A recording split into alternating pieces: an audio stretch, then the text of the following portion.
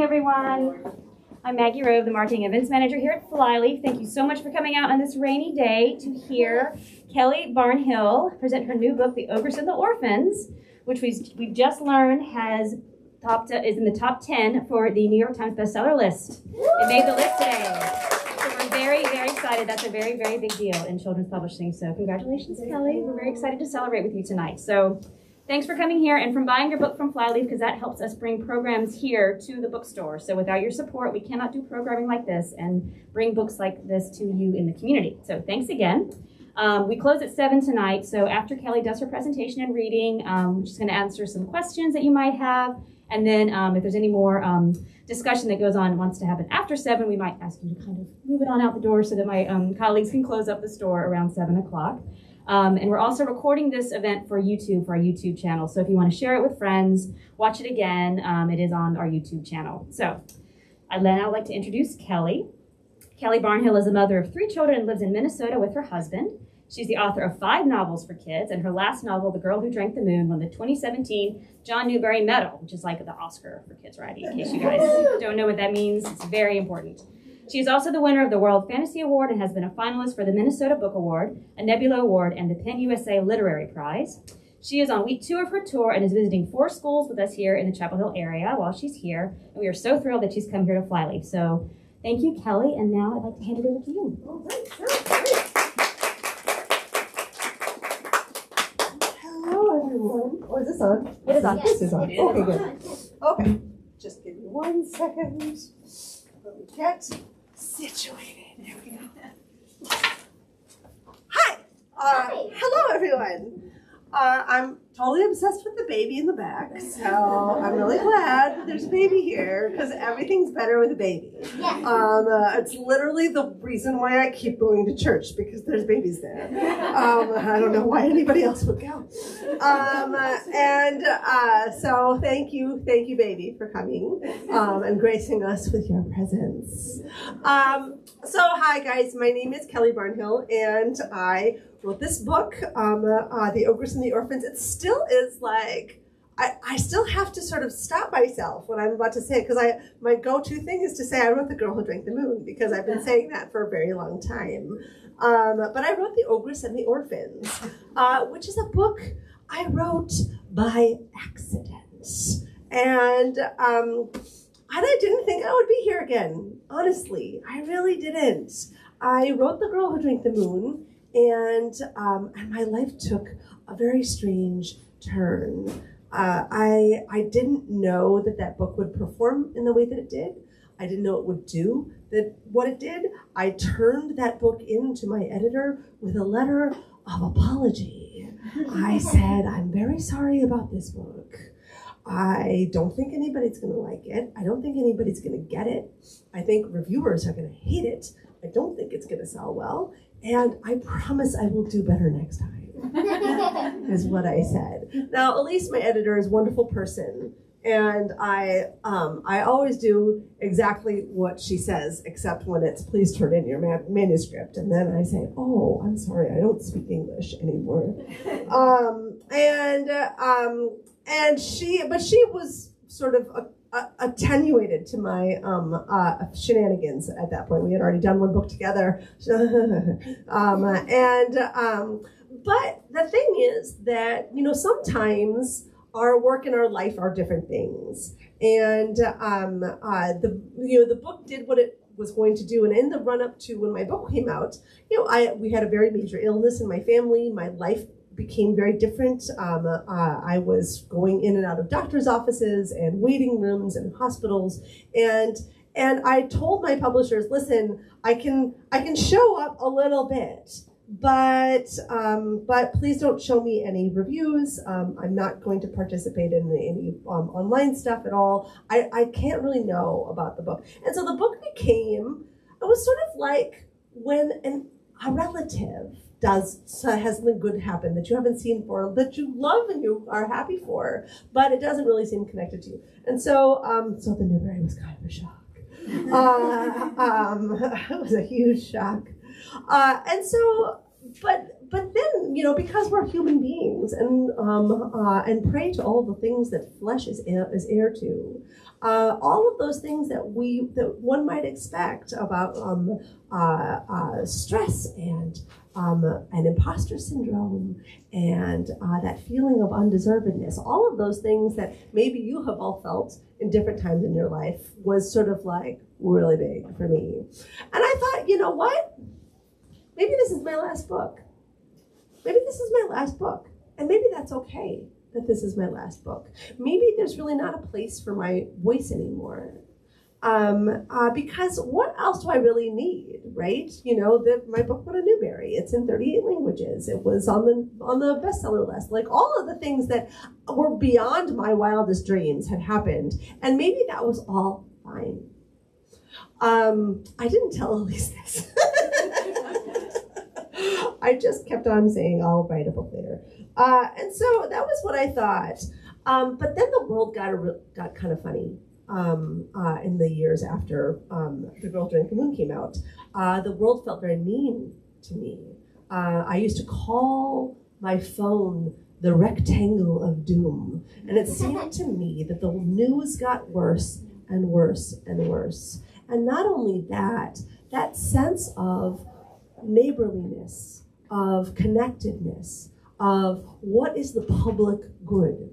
What do we owe to our community? What do we owe to our neighbor? What does it mean to be a neighbor? All of this seemed to be going away. It seemed to me that there were a lot of people who were enlarging their stature and enlarging and even making money off of dividing people and demonizing people and being unkind to people and even putting forth this idea that these people aren't our real neighbors, right? They're not real Americans. They're not real neighbors. They're not real community members. And so putting people in groups and boxes. And this was all very upsetting to me. So whenever I feel upset, I do this thing. I've been doing this for years. I start to write fairy tales. Just for me. I don't share them with anybody. This is just a creative practice. And if I'm being honest, a prayerful practice too. I will, first thing in the morning, I'll go to my desk and I'll just do it on scratch paper or every year the schools ask for the kids to bring packets of loose leaf papers and they never actually use them. And so I've got milk crates filled with loose leaf paper. So I use those and I will just write out a fairy tale, brand new fairy tale every morning. I just will tell myself a story every morning. And because it allows me to inhabit that fairy tale brain, which is a very important part of my brain and how I think about the world and how I inhabit the world and how I move forward in the world too. And I just throw them away. I recycle them. I'm not a monster. And I would do that every single day. And it would be siblings on a journey, or it would be the witch in the forest, or the monster in the hollow. It would be people who aren't what they say they are, or worse, people who no longer know who they are anymore. And they need the people who love them to bring them back. And I just wrote them every single day, one after another.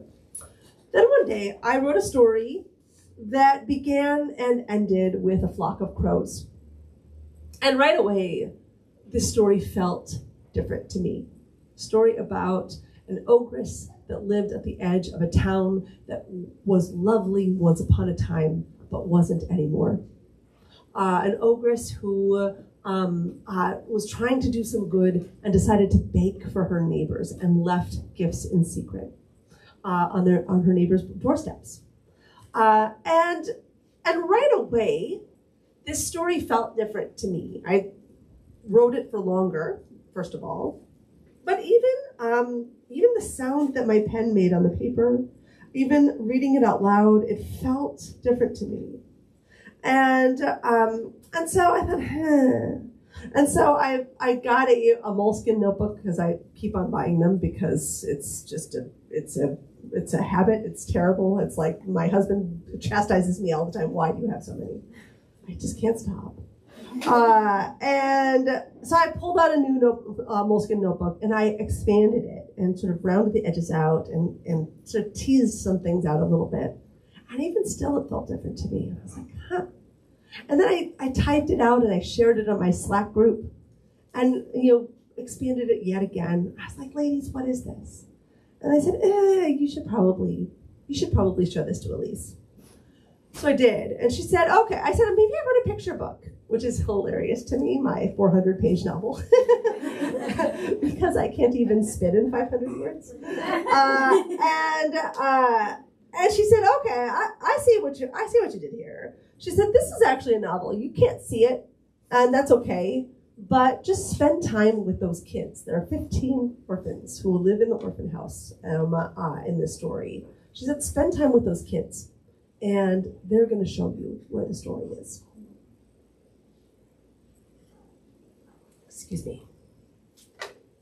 Suddenly, now that we are traveling again, we get colds now? Did you guys know? They exist. I have not had a cold in 2 years.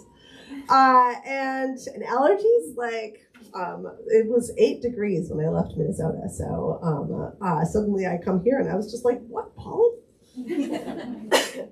So I took an allergy med, but it's not quite getting at it. Anyway, so that's what I did. And I wrote notes and I played around and I had a box where I let my thoughts live for a while. And when I finally had what I needed to start, it was January of 2020. And we were hearing about this virus that was in a faraway land that we knew was very serious. And we worried that it would come here, but we didn't really think that it would. And then I was sharing chapters in March, the week before they closed down the schools. And one of the members of my writing group got a little bit teary-eyed, and she said, all I want to do is bake for my neighbors. And as I finished it, it was the spring of 2020, and I live in Minneapolis, and George Floyd had just been murdered. And my city erupted in this expression of grief and pain and rage and sadness. And like everybody else, the next day I got in my minivan with my garbage bags and my gloves and went over to the streets that were impacted and started to help pick up debris. And like everybody else, there were tents that were set up all over the place where people could leave groceries because the people who lived in the area were suddenly without a grocery store, and a lot of people relied on public transportation, and that wasn't running, so people were donating groceries. And that question of what it means to be a neighbor became really important to me as I was going through the revision process. So I'm going to read you this one chapter, which isn't going to tell you anything about the crows, and it isn't going to tell you anything about the OGRESS either. But it is going to tell you a little bit about where my head was when I began this story. And then maybe you can find out everything else on your own. So this is chapter 3. It's called The Town. This is also a story about a place called Stone in the Glen, which used to be a lovely town. Everyone said so. Stone in the Glen had been famous for its trees. Shade trees in the parks, blossoming trees in the walkways, fruit trees lining the neighborhood streets with limbs that bent under the weight of abundant harvest each season. Any neighbor or friend or visitor from far, far away could reach up when the time was right and simply help themselves. People filled their baskets with apricots and persimmons, cherries and plums, apples and pears, depending on the time of year. They perfected recipes for tarts and pies and jams. They cooked fruit into candies, which they kept next to their front doors to give out to neighborhood children as they passed by. The streets of Stone-in-the-Glen were a thing to behold in those days. People walked slowly under blossoming or green or fruiting trees, taking their time as they enjoyed the dappled shade. Each night, street sweepers and scrubbers washed the cobblestones clean. The lamps, made from blown glass and polished lovingly by hand, glittered at night like stars. The street signs hadn't gone missing back then, nor had the public art, back when it was a lovely town. In those days, townspeople lounged in promenades and public squares, discussing literature or politics or philosophy or art. All roads then led to the library, which had wide windows and tall shelves and deep cushions on the sofas, and which welcomed everyone. There were handbound books and modern books and ancient scrolls and even texts carved into stones. The librarians bustled this way and that, sorting, preserving, shelving, and shushing, and even their shushes were lovely. Neighbors worked together to make soup for the sick and cookies for classrooms. They swarmed like worker bees when a tree fell on a fence, or when a roof needed mending, or when somebody's mother had broken a leg. Neighbors cared for one another once upon a time, back when it was a lovely town. But then, one terrible night, the library burned. Different people remember terrible events differently. There were many stories explaining what happened that night in Stone-in-the-Glen, and nearly all of them disagreed. Some insisted that it was a miscreant who set the fire, claiming that they had heard footsteps echoing with sinister purpose, moving towards the vulnerable building and then scampering away once the flames erupted. Others swore they heard the wings of a dragon flying overhead. Dragons were more common in those days than they are now, after all, and who loves fire more than a dragon?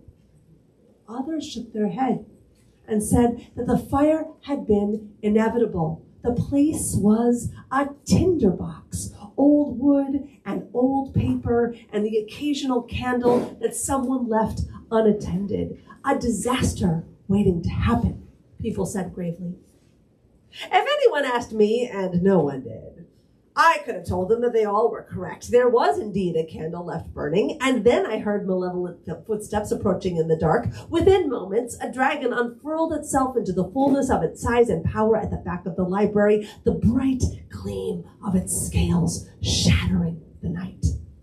I watched it as it slithered up the side and coiled its long neck around the western turret. It grinned as it unhooked its jaws. I would have told anyone if they asked me, but no one asked.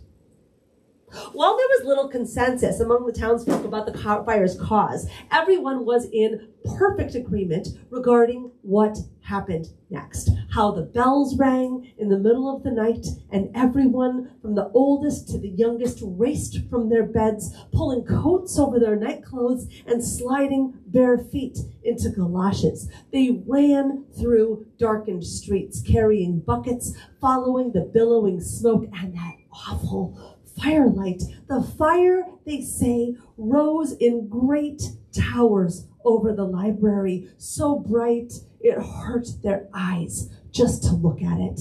Heat poured from the building in great waves, crackling people's eyelashes and shriveling the leaves in the nearby trees. Books flew from melting windows like panicked birds, their wings bright and phosphorescent.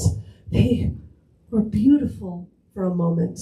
The town remembers the way a heart is beautiful in the moment before it breaks. The people of Stone-in-the-Glen arranged themselves into a line desperately passing buckets, throwing water onto the flames. It was a useless exercise. The fire was too big. The wood beams were too dry. And paper has no choice but to burn. Side note. There's a note on one of my manuscripts early on. This whole bit, I hardly changed at all over my many, many revisions. But there was one note from my beloved editor, who I normally follow all of her advice. But on that line, and paper has no choice but to burn, she wrote, "I'm not sure that tracks." And under that is a note from me that says, "This is the hill I will die on." I still stand by it. For years after, the burned library remained in place, a tangle of ash and old metal and fallen charred stone, situated between the orphan house and the center square. No one had the heart to clear the debris away. No one could bear to touch a single stone. When people walked by, they held their breath. The children in the orphan house grew up next to the remains of the library. They could smell the smoke and ash. At night, the ghosts of old books haunted their dreams. After the library burned, the town school too burned down. A tragic coincidence, everyone said. They held on to one another and grieved. Soon after, several other buildings burned as well. Homes, shops, beloved spaces, and a rash of fires that spanned a little more than a year. After the fires, the fruit trees, and then the blossoming trees, and then the shade trees began to die off as well. A blight, people said, perhaps caused by the smoke, or maybe that terrible heat, or maybe it's just terrible luck. The people in the town watched in sorrow as tree after tree came down, and with the trees died the shade. The light in Stone in the Glen became a constant, searing whiteness and difficult to bear. People squinted to look at one another, their faces creased into permanently angry expressions. Without the trees, there was no root system to soak up the water when it rained, and Stone in the Glen began to experience damaging floods. Excuse me. One after another, which finally caused an enormous sinkhole to open right next to the beautiful park where the children used to play, nearly swallowing it whole. It was too dangerous to play there anymore. In fact, it began to feel too dangerous to play anywhere in Stone in the Glen. There was no shade. There were no trees to climb. The whole town seemed to scowl. Neighbors glared at one another with creased brows and narrowed eyes. People retreated into their homes. They stopped letting their children wander freely. They locked their doors and latched their shutters.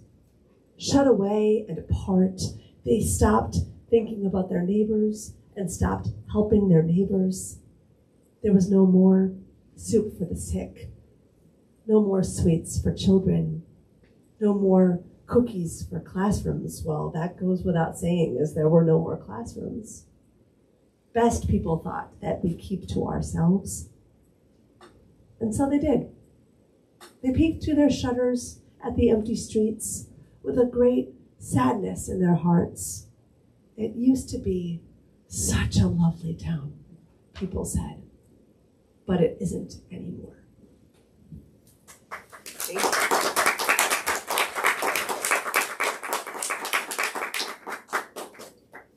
So on that light note, on all my readings, I always really bum people out at the beginning. I swear there's funny parts. There's a lot of funny parts. But I am really curious if you guys have any questions. Does anybody want to know anything from me or have curiosities about this book or about anything? Yes. Are there any people in your life that inspired the orphans or the OGRESS? Really good question. So I loved writing about the orphans because so there's 15 orphans. And they have I love them so much. Here, I have to actually look at their names because otherwise I'll forget one and then they'll be upset. Their names are Anthea, Bartleby, Cassandra, who prefers Cass, Deirdre, Elijah, Fortunate, Gratitude, Hiram, Iggy, Justina, Kai, Lily, Maud, and the babies, Nanette and Orpheus. I love them so much. And one of the things that I really liked about writing that is that I come from a really big family.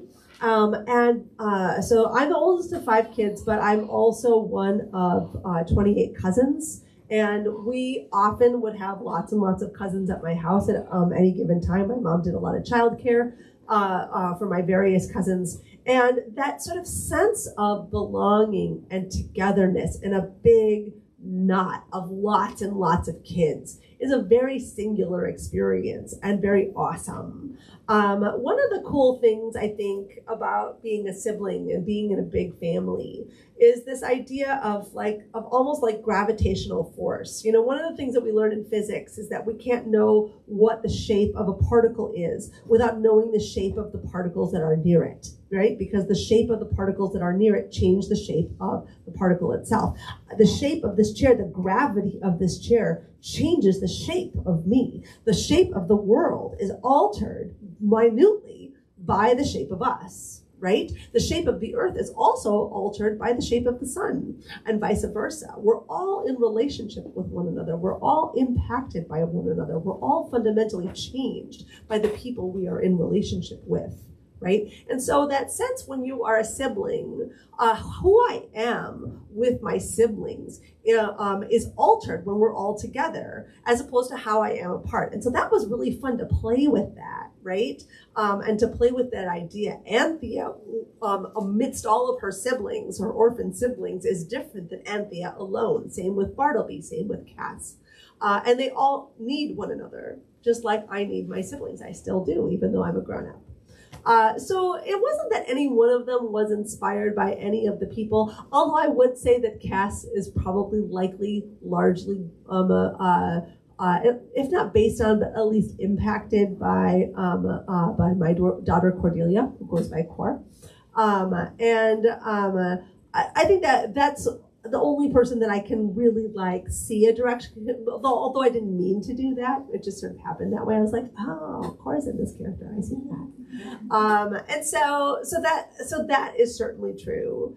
And certainly the character of Myron, who's the matron of the orphan house, has a husband named Myron, who's an extremely old man, who's largely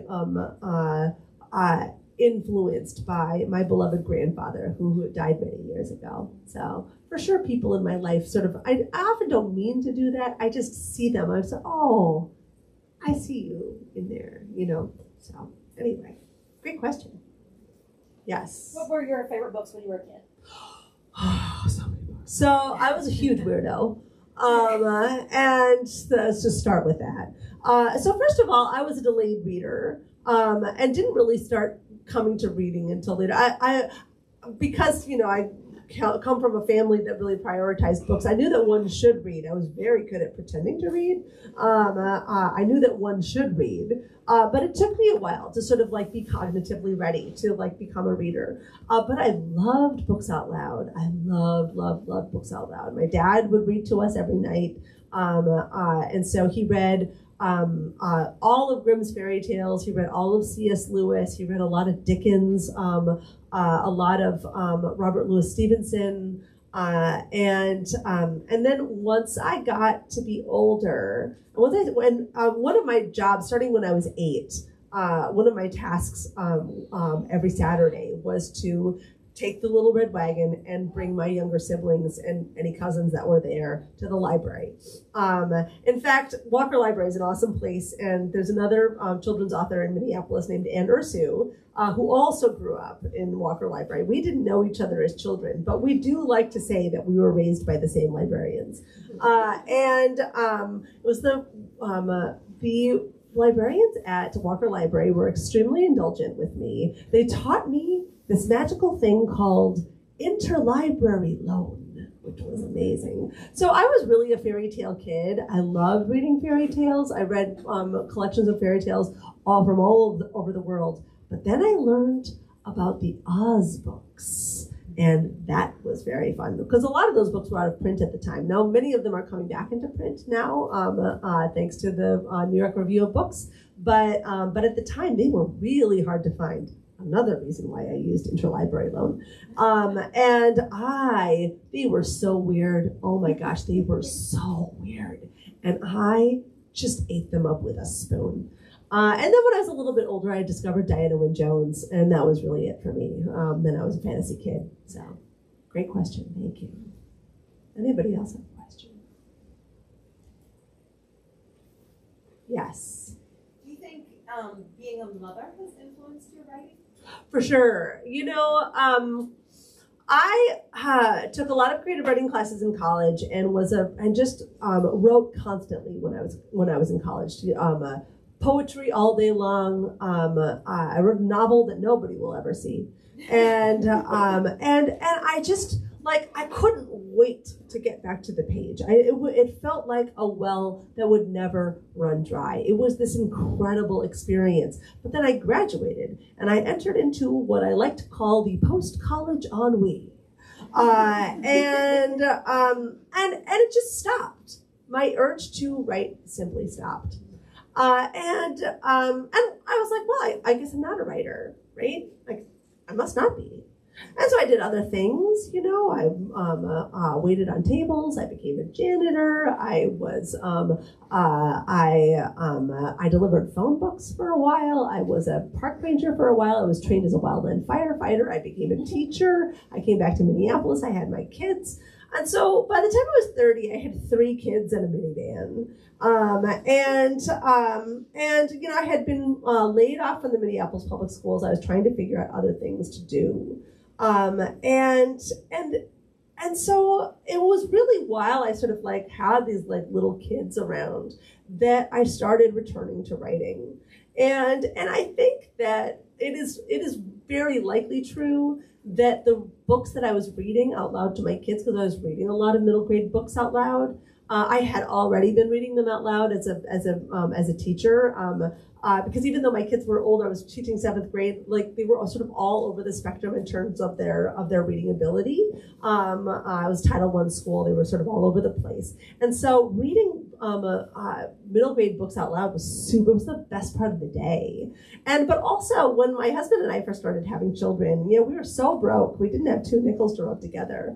And so, you know, we were in baby jail. So, and so we would read middle grade books out loud to each other. They're the best for they are the most facilitative for reading out loud, I feel. And for me, as somebody who came to story, as somebody who interacted with stories out loud, who loved listening to stories, who loved telling stories. I would tell stories to my younger siblings all the time. I used to tell stories to my kids all the time.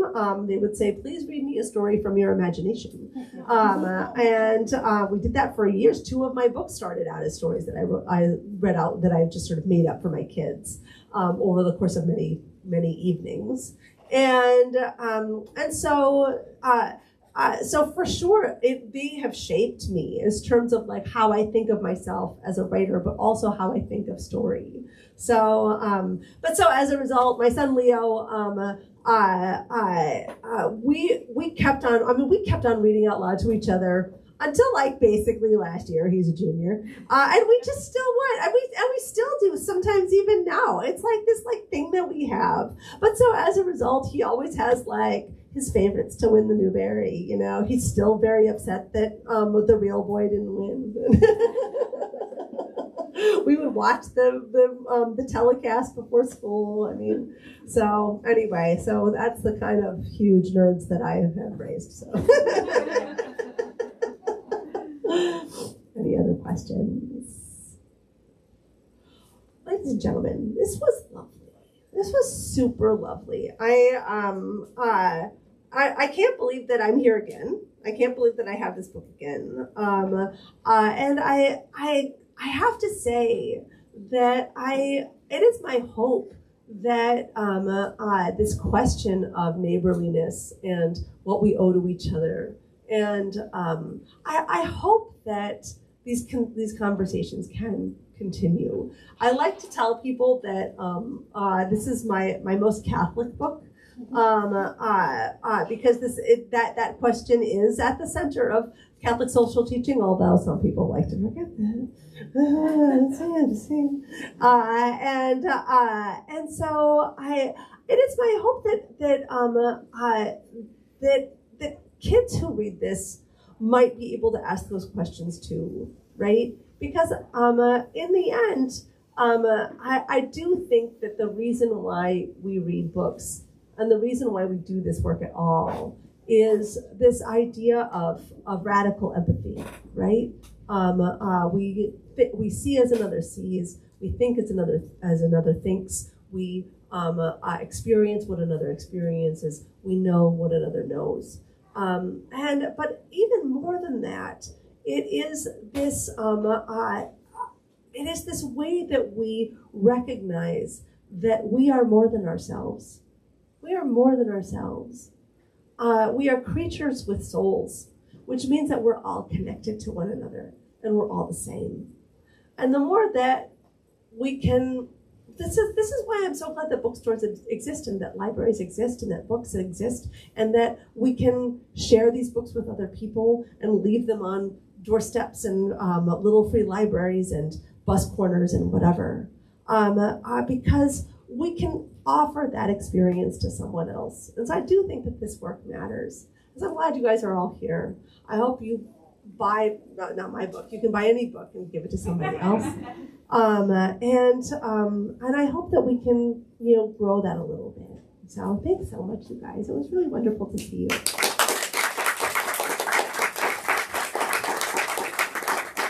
Thank you, everyone, for coming. And we have copies of her three most recent books for sale at the front. And she has signed them all, but if you want them personalized, we still have some time.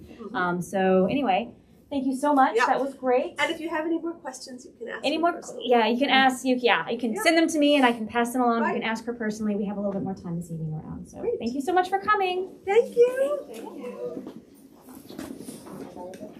Okay. Should I sit over there? Yeah.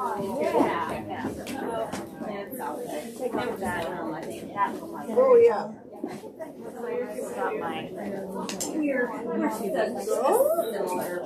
I'm still very and I was a struggling reader. I didn't read till like high school.